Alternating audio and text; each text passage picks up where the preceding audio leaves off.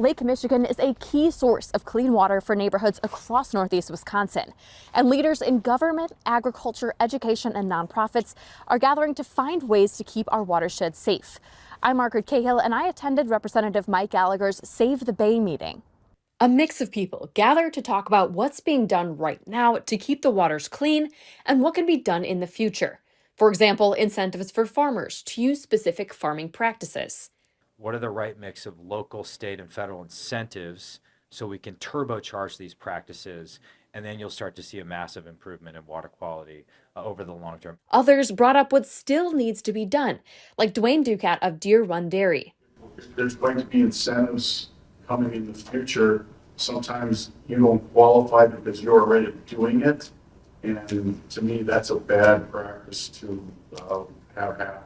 We need to reward the people that are doing the practices.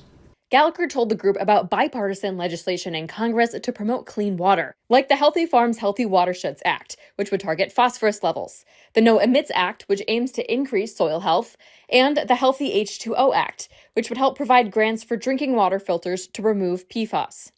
He says he's working with Senator Tammy Baldwin to bring these bills to the Senate, but it could still be a difficult road ahead. It's been a challenge to get anything passed through this House, much less a package that could also pass the Senate and become law. He says he hopes to add these bills to the National Farm Bill, which is set to expire in September 2024. Every year we kind of gather the thoughts from this group in particular.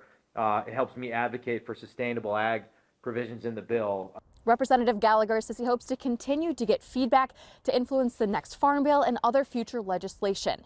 In Green Bay, I'm Margaret Cahill, NBC 26.